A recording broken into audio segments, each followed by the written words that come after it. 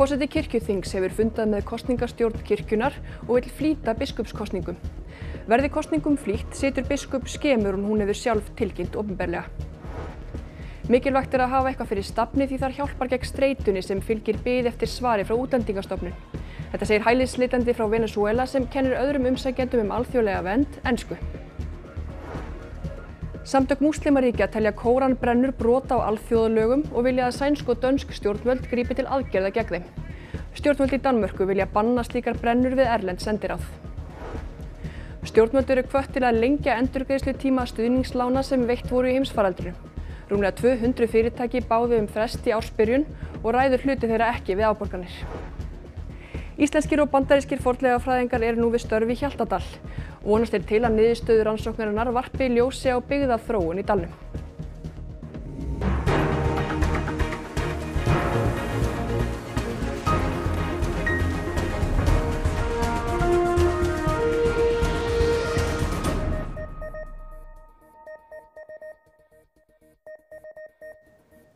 Gott kvöld. Forseti kirkjuþings hefur fundað með kjörstjórn þjóðkirkjunnar og hvatt hana til að flýta biskupskjöri vegna deilna stöðu biskups. Verði það gert ljóst að biskup á eftir að sitja skemur en hún hefði tilkynnt opinberlega. Forseti kirkjuþings segir stöðuna ömurlega. Drífa Hjartardóttir forseti kirkjuþings sendi bréf á fjölmiðli í morgun þar sem hún baðst afsökunar á að hafa gert samning við biskup að lengja þjónustutíma 1 ár eftir að opinberu kjörtímabili lauk tæknilega sumarið 2022. Áður hafði Drífa sagt í viðtali við RÚV að hún hefði verið á gráu svæði með samkomulagið en hingað til hefur forseti Íslands lengt kjörtímabil biskups. Eftir gildistöku nýrra þjóðkirkjulaga virðist óljós hver eigi að framlengja skipunartíma biskups og það snýst málið að mestu, en málið er einnig til skoðunar hjá úrskurðarnefnd kirkjunnar sem enn á eftir að skila niðurstöðu í málinu. Drífa tilkynnti í sama bréfi að hún hefði fundað með kjörstjórn að flýta biskupskosningum sem til stóð að halda á næsta ári. Við funduðum í morgun með kjörstjórn en forsætisnefnd hefur ekki neitt boðvald yfir kjörstjórninni en ég vildi kynna þeim bréfið öllum saman áður en að þau fengju það sent og þau eru núna með bréfi frá mér sem að ykkur fjölmiðlum hefur verið sent. Og nú munu þau bara taka sína sjálfstöðu ákvörðun hvenær verður boðað til biskupskosninga. Þetta þýðir í raun að Agnes M. Sigurðardóttir gæti setið skemur hún hafði tilkynnt sjálf ef að verður, en hún hafði sagst alltaf gegna embætti til júlí árið 2024. Sko það er ekki, þó að sé til biskupskosninga, þá er ekkert sem að segir til það í þeim hvenær nýr biskup tekur við. En hvenær myndu kosningar það mögulega fara fram? Sko, það er náttúrulega ekki mitt að svara því, en það er hægt að flýta þessu ferli og ég vil bara taka það fram að ef að kosningin fer fram núna fljótlega að þá getur núverandi biskup boðið sig fram. Hún er með mjög víðtækan stuðning frá prestum sem eru með tilnefningaferli hjá sér, þannig að það mun enginn bjóða sig fram á mótinni að ég tel. Aðspurð hvað henni finnist málið og að það hafi skapast líkur vafi grundvallar atriði eins og stöðu biskups svara Drífa. Mér finnst það bara ömurlegt, einu orði sagt, mér finnst það ömurlegt að því að fólkið í landinu sem er þjóðkirkjufólk það á þetta ekki skilið. Biskupsstofa sendi frá sér tilkynningu síðdegis þar sem framkom gagnrýni á ákvörðun forseta kirkjuþings að hvetja til þess að flýta kosningu biskups og áréttaði að úrskurðarnefnd hefur ekki enn skilað niðurstöðum varðandi umboð biskups. Lesa má tilkynninguna í heild á vef ruv.is. Fjöldi umsækjenda alþjóðlega vernd á Ásbrú í Reykjanesbæ sækir nú margs konar námskeið í gamla offíseraklúbbnum sem er orðin eins konar félagsmiðstöð fyrir á annað 1000 hælisleitendur. Íbúar Reykjanesbæjar eru orðnir 23.000 talsins. Þriðjungur þeirra er með erlend ríkisfangað 7.400. Tæplega 1.200 eru hælisleitendur eða flóttamenn, 70 í umsjón Reykjanesbæjar og 1.100 í umsjón Vinnumálastofnunar. Tugir starfsmanna hjá Vinnumálastofnun og bænum sinna málaflokknum. Bæjarstjórinn segir að það að vera með nærri 1.200 hælisleitendur þýði að komið sé að þolmörkum. Og við viljum vinna því með þeim að fækka þessum einstaklingu hér og dreifa þeim frekar á aðra staði landið. 750 hælisleitendur væri hæfilegt hér, segir bæjarstjórinn. Hann bindur miklar vonir við nýja aðgerðaáætlun bæjarins og Vinnumálastofnunar til að auka virkni þeirra barna á fullorðina sem bíða svara vernd hérlendis. Aðsóknin er þegar orðin mikil. Í dag var mikið fjör á leikjanámskeiði í íþróttafélaginu Keflavík í íþróttahúsi á Ásbrú. this is the only activity they have in the whole day. So they love it. Yeah, we had 3 hours here, having just fun, making some games, competitions, team competition, sport, volley. So they have a great time here. Gamli offíseraklúbbur varnarliðsins orðin aðal félagsmiðstöðin og dagskráin pökkuð alla daga. Bæta á húsnæðið enn frekar til að koma fyrir ráðgjafaþjónustu. Rauði krossinn öflugur þarna með félagsstarf og alskins stuðning fyrir umsækjendur alþjóðlega vernd. Fleiri 100 þáttakendur í hverri viku. Þessi sem að mæta núna í dag, það kvennahópur. Af hverju hafið þið sérstakann kvennahóp? Það oft betra fyrir konur, bara að fá að vera einar og geta tjá sig og rættum hinn og þessi kvennamálefni. Langvinsælasta námskeiðið í offíseraklúbbnum hjá honum Giovanni Garcia, blaðamanni frá Venezuela, sem kennir ensku 2 í viku. Algengt að rúmlega 100 mæti í tíma hjá honum. Og svo bjó hann til WhatsApp-hóp og lætur nokkur 100 manns vita allt sem í boði. Like karate or English classes or chess for children. There are many activities right now and we keep in touch using that app. Sjálfur sótti Giovanni alþjóðlega vernd fyrir 5 mánuðum og hefur síðan beðið eftir að komast í viðtal hjá Útlendingastofnun. I'm just waiting and following the process and trying to do my best to help others and keep my mind busy and others' mind busy also, because sometimes when you get a lot of time inside of those camps, you could get a little bit crazy, you start to overthink about many things. So it is important to do these kind of things to help people to get away from the stress.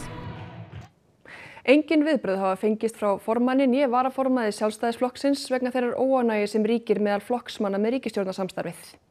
Ritari Sjálfstæðisflokksins og þingflokksformaður eru meðal þeirra sem hafa gagnrýnt að flokkurinn hafi gefið of mikið eftir. Ráðherrar Sjálfstæðisflokksins þegja hins vegar þunnu hljóði og þrátt fyrir ítrekaðar tilraunir hefur símtölum og skilaboðum fréttastofu ekki verið svarað.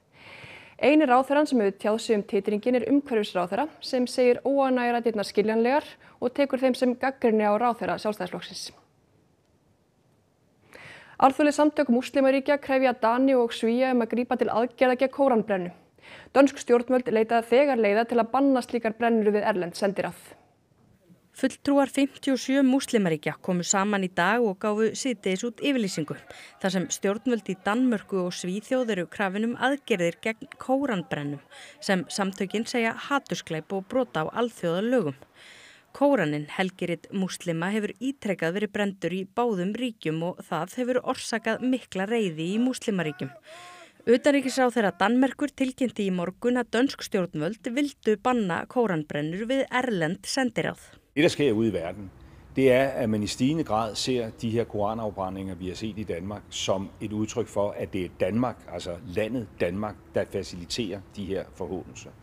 Og det går simpelthen ikke. Leiðir til bans hafa ekki fundist, enda ekki einfalt mál. Bann við guðlasti var afnumið 2017 og andstaða við þessi áform töluverð á þinginu.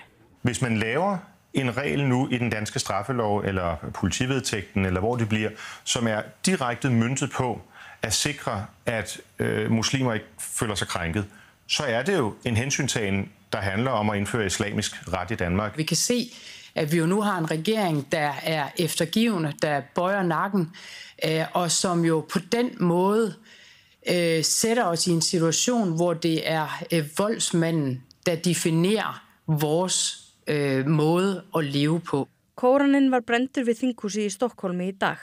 Ungir muslimar i Svíþjóð eru óttaslegnir vegna ástandsins. Jag vet inte, men det känns bara väldigt osäkert när sånt här händer. Man blir lite rädd för framtiden. Jag själv och många andra som jag känner har faktiskt funderat på att lämna Sverige. Även fast vi är födda i Sverige, vi är svenska medborgare, det kanske är dags att packa. Vi är inte accepterade här.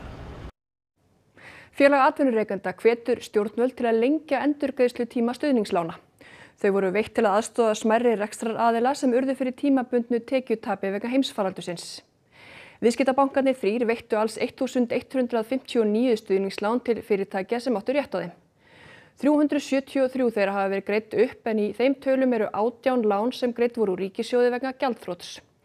Reglugerð fjármálaráðherra lánin var breytt í tvígang. Í mars 2021 var gefinn 12 mánaða viðbótarfrestur til að byrja að greiða af lánunum og í upphafi þessa árs 6 mánuðir til viðbótar. 248 lántakendur þáðu viðbótarfrestin í byrjun árs. Urður Örlygsdóttir fréttamaður veit meira málið. Urður, hvernig fyrirtæki það helst sem þáðu þennan frest? Þetta að mestu leyti fyrirtæki í ferðaþjónustu og fyrirtæki í veitingarekstri. En veitingarekstur hefur tekið nokkuð vel við sér eftir faraldurinn og flestöll veitingahús verið nokkuð þétt setin í sumar, enda töluvert mikið af ferðamönnum á landinu. En hjá mér Aðalgeir Ásvaldsson, framkvæmdastjóri samtaka fyrirtækja á veitingamarkaði. Hvers vegna þurfa veitingahús á þessum fresti að halda? Já, það ekki nema von og spyrjir, en svo ferði yfir að þá mikill erill og með fjöldi ferðamanna á leiðinni sem þetta hefur áhrif á greinin okkar. En meiri erill því ekki endilega hærri tekjur, en eins og þú leggur upp á þá ætti í raun að vera draumastaða fyrir veitingamennin. Hún því miður ekki þannig. Til þess að setja þetta svona í eitthvað samhengi þá eru fleiri gjaldþrot fyrstu 6 mánuði 2023 í greinin okkar heldur en bæði COVID-árin 2020 og 2021, þannig að staðan slæm og þetta hefur auðvitað mikil áhrif á rekstur lítilla og meðalstóra fyrirtækja. Hvers vegna reksturinn svona þungur? Það aðalega kostnaðarhækkanir. Við höfum ekki náð að halda í við þær hreinlega og auðvitað svona eins og títt rætt þá erum við ennþá að jafna okkur eftir COVID, en auðvitað mikla launahækkanir og hækkanir í vöruverði hafa málað okkur út í ansi þröngt horn.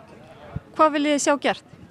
Við viljum auðvitað einna helst sjá lengri endurgreiðslutíma eins og félag atvinnurekenda hefur einnig sendið erindi til efnahags- og fjármálaráðuneytis. En auk þess teljum við visst sanngirnismál að vextir myndi kannski fara í upprunalegt horf sem þá 1%. Þeir bera 12% vexti núna og það 950.000 milljón kall á mánuði til að borga það upp á 12 mánuðum sem það bara of bratt. Akkurat. Takk fyrir þetta. Við kveðum hérna að Óðinstorgi í miðbæ Reykjavíkur. Takk fyrir þetta, Urður. Stór aukinn kraftur verður settur í hernaðarárásir á Úkraínu, segir varnarmálaráðherra Rússa. Tugir særðust og 5 létust í árás á heimabæ forseta Úkraínu, sem í gær sagði að átökin vera að færast yfir til Rússlands. Viðbrögð Rússa við drónaárásum sem gerðar voru á Moskvu í gær hafa ekki látið á sér standa. С учетом складывающейся обстановки приняты дополнительные меры по повышению защиты от нападения с воздуха и моря. В разы увеличена интенсивность ударов по украинским военным объектам, в том числе обеспечивающим данные теракты. Í morgun gerðu Rússar árás á Kryvyi, heimabæ Zelenskís Úkraínuforseta. 2 skotflugar skullu á byggingum, önnur á íbúðarhúsi og hin á menntastofnun. Tugir særðust og minnst 5 létust. Á meðal þeirra látnu eru mæðgur, 45 ára kona og 10 ára dóttir hennar. Einn lést í árásum Rússa nærri borginni Herson, 60 borgarstarfsmaður sem var að slá gras snemma morguns. Í Donetsk-héraði, þeim hluta sem Rússar hafa hernumið, létust 2 og særðust 6 í árásum Úkraínuhers. Было 2 взрыва. Ну, по крайней мере, мы 2 услышали, потому что у нас волной двери-то открылись в магазине. Сильный был такой хлопок очень. Ой, это просто ужас, невозможный ужас. Úkraínumenn hafa enn ekki sagt opinberlega að þeir beri ábyrgð á drónaárásum í Moskvu í gær, en Zelenskí forseti sagði að stríðið væri að færast yfir til Rússlands. Árásir á rússneskt yfirráðasvæði væru óhjákvæmilegar og sanngjörn þróun í stríðinu. Stjórnvöld í Úkraínu hafa gripið til ýmissa ráðstafana til að fjarlægjast Rússland. Í dag var hafist handa við að fjarlægja merki Sovétríkjanna af frægum minnisvarða í Kænugarði, styttunni Móðurlandinu. Og helgina undirritaði Zelenskí lög að breyta dagsetningu jólana. Úkraínumenn hafa haldið jólin 7. janúar samkvæmt hefðum rússnesku rétttrúnaðarkirkjunnar, en framvegis verður 25. desember jóladagur í Úkraínu. Og í dag síðasti starfsdagur sendiráðs Íslands í Moskvu. Sendiráðinu verður lokað á morgun líkt og utanríkisráðherra tilkynnti í byrjun síðasta mánaðar. Árni Þór Sigurðsson sendiherra fór frá Moskvu í lok júní. Samkvæmt upplýsingu frá utanríkisráðuneytinu voru 2 útsendir starfsmenn utanríkisþjónustunnar enn í borginni helgina en áttu að fara á landi fyrir morgundaginn. Rússnesk stjórnvöld sögðu í tilkynningu að lokun sendiráðsins myndi hafa afleiðingar. Settur forstjóri Skipulagsstofnunar segist vona að tillit verði tekið til ábendinga sem fram koma í áliti stofnunarinnar fyrirhugaða uppbyggingu í landmannalaugum. Gæta þurfi þess að framkvæmdirnar auki ekki álag á friðað landsvæði. Oddviti sveitarfélagsins ætlar ekki að endurskoða skipulagið. Framkvæmdir við stækkun bílastæðis í landmannalaugum hefjast á næstu vikum. Síðar stendur til að gera meðal annars móttökuhús með veitingasal og verslun, 6 gistiskála og manngerða laug á nú óröskuðu svæði, samkvæmt deiliskipulagi Rangárþings ytra. Með bættri aðstöðu kann að fylgja bæði aukinn fjöldi ferðamanna og öðruvísi samsetning ferðamanna. Það sem slíkt getur orsakað neikvæð áhrif og álag á þessa viðkvæmu náttúruperlu. Þannig að við bendum sérstaklega á það og teljum að það þurfi að skoða vel hvernig við ætlum að stýra þá ágangi á svæðið í kjölfar þess að bæta þessa aðstöðu. En hver er það sem að tekur þá ákvörðunum? Það sveitarfélagið í samstarfi við þá umhverfisstofnun. Hann segir ekkert því til fyrirstöðu að framkvæmdir geti farið af stað. Viðhorfskönnun sé ekki skilyrði fyrir framkvæmdaleyfi. En við höfðum bent á það að það var æskilegt að fara í þessa könnun. Umhverfisstofnun gerir ekki athugasemdir við framkvæmdirnar og telur þær jákvæðar. Í áliti Skipulagsstofnunar segir að uppbygging innan núverandi þjónustusvæðis sé vænlegasti kosturinn.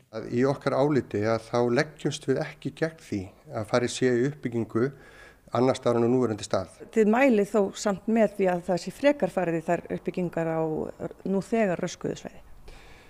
Það er náttúrulega alltaf þannig með framkvæmdir ef við teljum æskilegast að sé byrja að horfa á það. Hafið þið eitthvað íhugað það að fara eftir þeim tilmælum og endurskoða þetta skipulag? Nei, við höfum það ekki. Þetta deiliskipulag, þetta margra ára ferli sem að ljúka núna og búin að vera mikil samvinn og samráð í kringum þetta og við erum bara mjög ánægð með þetta skipulag. Áttu vonaði að verði gerðar eitthvað breytingar út frá ykkar ábendingum?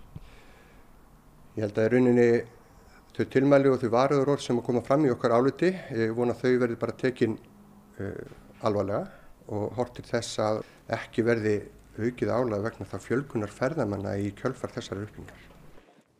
Á Hólum í Hjaltadal rannsakar hópur fornleifafræðinga byggðaþróun í dalnum frá landnámi. Aðferðirnar sem notast við valda litlu jarðaraski og gera rannsakendum kleift að skoða tiltölulega stórt landsvæði. Hólar í Hjaltadal eru einn sögufrægasti staður Íslands. Hér var biskupssetur og valdamiðstöð Norðurlands á miðöldum og fornleifafræðingar vinna hörðum höndum við að grafa söguna upp úr moldinni. Og nú erum við hérna í Hjaltadal af því að við ætlum að skoða uppabyggðar hér og byggðaþróun og þá sérstaklega í tengslum við Hóla, biskupssetrið á Hólum og hvernig það til kemur og hvernig þessi þróun valdamiðstöðva þar, hvernig áhrif hún hefur á nærumhverfi sitt. Verkefnið samstarf ferðamáladeildar Háskólans á Hólum og Júmas Háskólans í Boston en rannsóknaraðferðin sem fornleifafræðingarnir nota nokkuð einstök. Hún krefst ekki mikillar fyrirhafnar og veldur litlu jarðraski. Og þessi aðferð, hún hentar sérstaklega vel fyrir að skoða stærri svæði og skoða svona heildarmyndina á byggðasögu og hvernig bæir byggjast hvenar, hvort þeir fara í eyði og annað slíkt. Þegar landsvæðin eru skoðuð eru svokallaðir kjarnaborar notaðir. Þeim stungið niður í jörð og athugað hvort einhverjar mannvistarleifar sé að finna. Gjóskulögin í jarðveginum gera fornleifafræðingunum svo kleift að aldursgreina byggðina af mikilli nákvæmni. Þetta hér er gjóskulag frá 1104 biskupsstóla uppruna og hér er 1000 slagið. Það er mjög þunnt, það er mjög erfitt að missa á því ef það er skuggi, maður sér það ekki. Og hérna er öskuhaugur. Ef mannvistarleifar kom upp úr krafsinu eru teknir skurðir í öskuhauga og kannað hvort í þeim leynist gersemar sem varpi ljósi á sögusvæðisins. Right now I'm sifting to see there's things like rocks that show up and then also we can find bones and earlier we found like a nice little nail, things like that you can then take back to the lab and learn more from.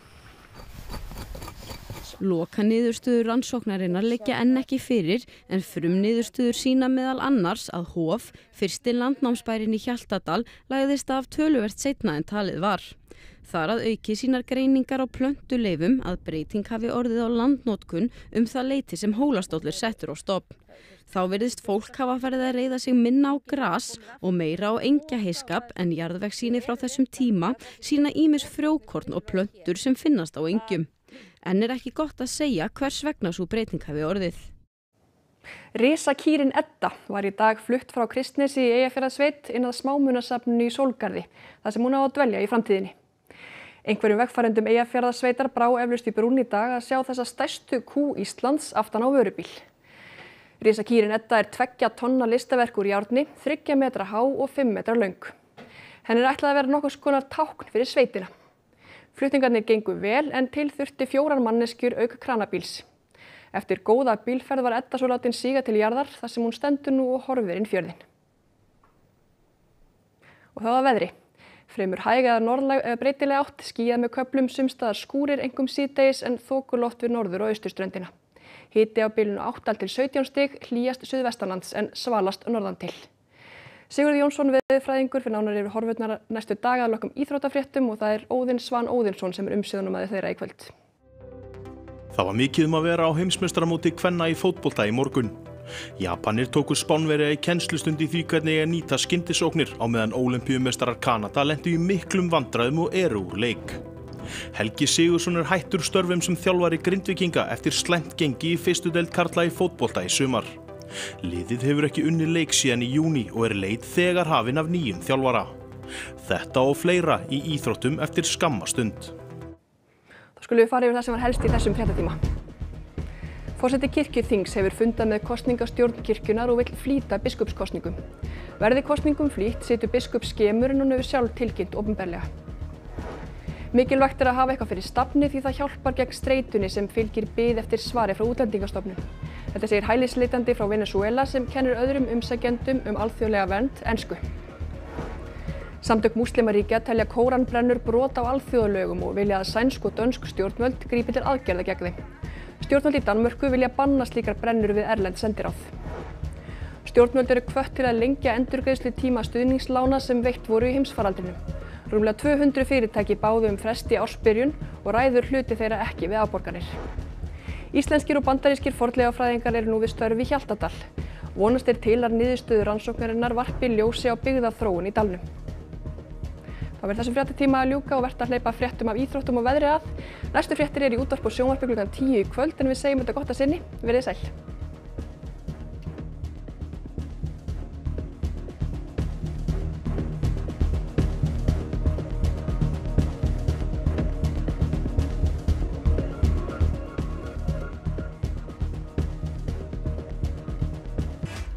Á RÚV í kvöld.